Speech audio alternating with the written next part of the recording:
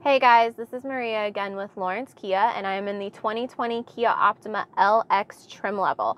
So I'm just going to go over some of the features that are inside of this, starting with the backup camera. So that's a really nice feature, great feature to have. So starting on the driver hand side, as you can see right here, you have all of your regular controls. So you have power windows, power locks, child safety, and power mirrors. So to use the power mirrors, you just decide which mirror you're trying to change and then move this whatever direction you want your mirror to go, and then when you're done, just put it back into neutral.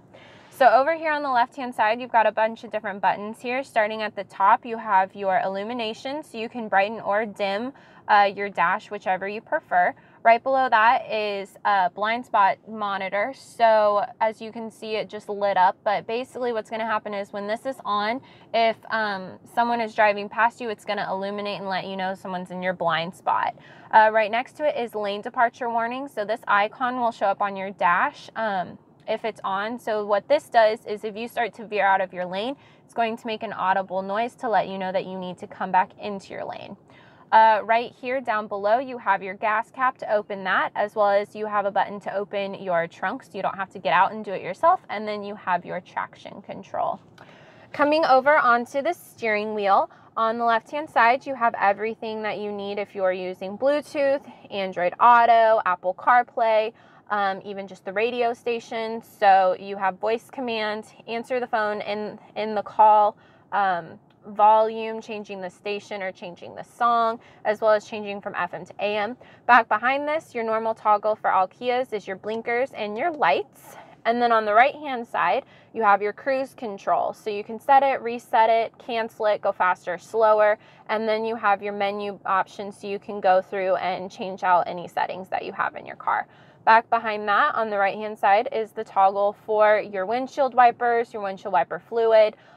This comes standard in all Kias as well.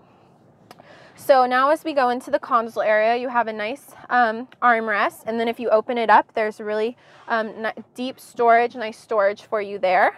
You have cup holders as well as more storage right here and right here. And then you do have 3 options of drive modes. You have Eco, Smart, and Comfort. So you can choose which one you would prefer to use while you're driving.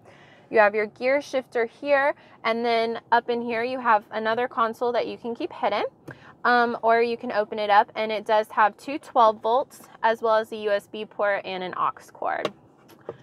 Up above this, you have your climate control, everything that you need there. And then above this is all of the different buttons that you would use for your screen up above. So you have the radio, going forward to go through the radio stations, change a song, anything like that. Or you can use the touch screen, which is really nice. So whichever you prefer. This one does come standard with Android Auto and Apple CarPlay.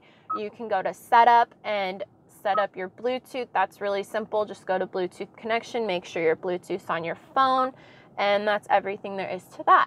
So up above here, you'll see that you have a space for sunglasses, and then of course you have the lighting for your vehicle. Really quickly, in the back seat, you do have you can seat 3 people or you can seat 2 people. That middle seat, the console can come down and become a armrest as well as cup holders. So that's really nice to have. So this is a very spacious car. It's a really nice car to have. So this is the 2020 Kia Optima LX trim level. So if you have any questions, feel free to comment below or give us a call, and stay tuned for more videos.